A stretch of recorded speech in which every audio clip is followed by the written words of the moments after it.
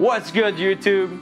Today on Always Hungry, we're gonna be making a lapin à la moutarde from a cookbook.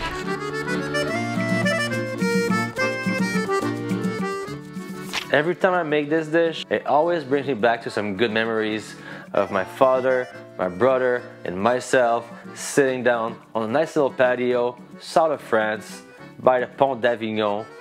You know, summer night, it was hot but not too hot, the moon was shining. I had this nice little cassoulet de lapin that I ordered. It was served in a cast iron pot, nice cream sauce, it was just falling off the bone, side of fries, great service, you know, everything was perfect, the vibes were immaculate, and that's why I want to share this memory with you guys. Let's do it.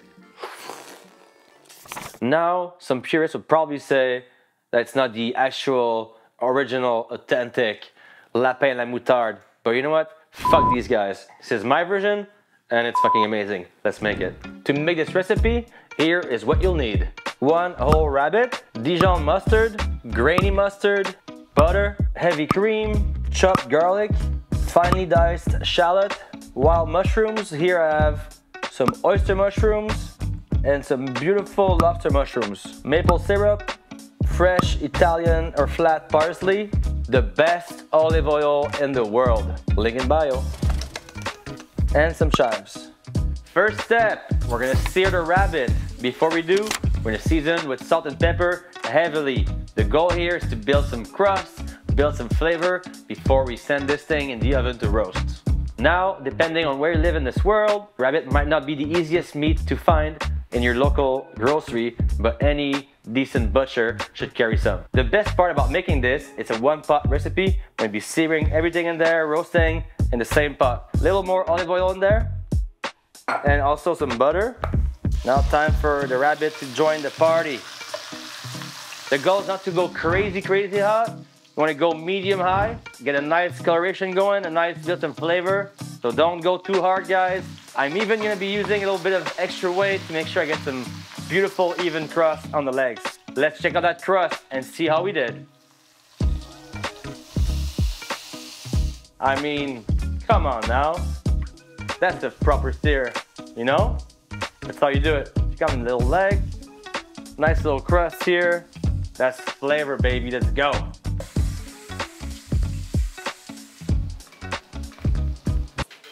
Ah!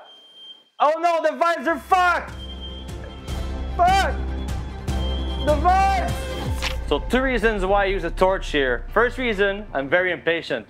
Second reason, some parts are kind of hard to sear, like the side of the front legs. So, you know, little torch, even sear, everyone's happy, the vibes are good, let's go. Okay, the rabbit's fully seared on all surfaces. Now it's time to transfer it to our rack here. Woo! Look at this beauty. See that brown crust? That's gonna make our sauce the most amazing sauce in the world. You know, nothing short of that, guys. Let's go. I have some lobster mushrooms, which are very cool. And I also picked myself at the cottage last weekend. You know, can't beat it. And I also have some lovely oyster mushrooms. Very classic, but always a good flavor and texture. So we're gonna cut these into smaller pieces and sear those in our wonderful bath of butter, oil, rabbit goodness. Very important, you want to season along the way, every step. You can't just season it first and at the end. Doesn't work this way. You have to season as you go, build the flavors. It's called layered seasoning, bitches. Look it up, or don't, I don't even care. And the cool part about lobster mushrooms, you know, is it's gonna turn everything into a beautiful, bright orange. Now I can already see the questions in the comments. People are gonna ask, what if I don't like mushroom? What can I replace mushrooms with? Absolutely nothing. Grow up, you loser. Eat your mushrooms. Okay, as you can see, we have a beautiful coloration taking place on these mushrooms. Now it's gonna be time for us to add our finely diced shallot and chopped garlic. It's now time to deglaze. I have some amazing white wine, but you know, whatever you can afford is gonna work. Let's deglaze. Now the goal here is to make sure you scrape all those brown bits That's straight up a flavor, baby. You're gonna go on the sides, you know, get everything. Now we're just waiting for the wine to almost fully reduce. I'm gonna add 2 big scoops of Dijon mustard, maybe even more, you know. Now time for the grainy mustard. Now we have to make this thing feel a bit Canadian, right? So you already know, maple syrup, baby, liquid gold. Oh my God, the smell is unreal. Woo! Now we're gonna just hit this whole thing with copious amounts of heavy cream. It's a French kiss, you know? Butter, cream, what else? Let's do a little taste tests.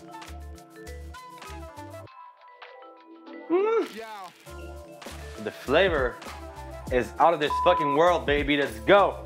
Our sauce is simmering.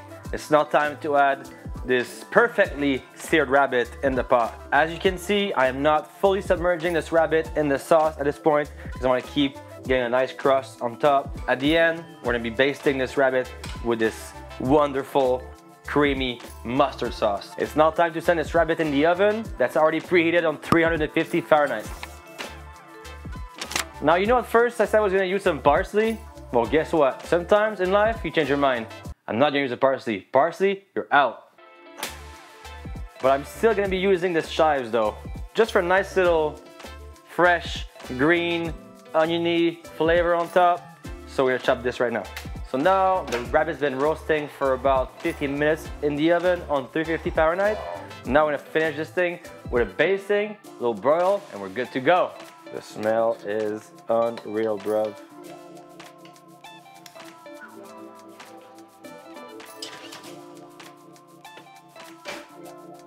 This is a low broil, guys, okay? Not too hard.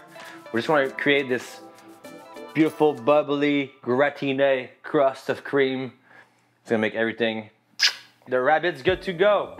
Now you could probably serve this with some vegetables, some nice little carrots, some green beans. People sometimes use pasta as a side. It's a weird French thing, I guess, but yeah, pasta or rice even. But today, you know what? I'm not your mom. I'm not gonna tell you what to serve it with. I'm just showing you the important part, which is the rabbit. For the rest, you'll figure it out. The only thing I'm gonna be putting on this rabbit now is the freshly chopped chives. Okay, it is almost time for our favorite part of the video, tasting. Before I get there, I'm gonna carve a nice little piece of that back leg. And finally, the time has come for my favorite part of every single video. It's tasting time. Oh my God. Talking about memories, guys, you know, I just saved myself a trip to France, you know, flight tickets, maybe hotels, all that stuff to maybe get the same experience, which, you know, could be different. But instead, what we made here is we took the memories, brought them back home. And in the end, that's what cooking is all about. You know, it's about sharing good moments. It's about giving. It's about receiving. It's a beautiful thing, you know? Don't forget to like this video. Maybe leave a comment telling me what was your favorite memory about food. Oh, and by the way, we just passed the 70,000 subscribers mark and we are on the road to 100,000 subscribers, meaning keep sharing the love, sharing the good time, and ultimately we can share passion of cooking all together as one. And we'll see you on the next episode of Always Hungry.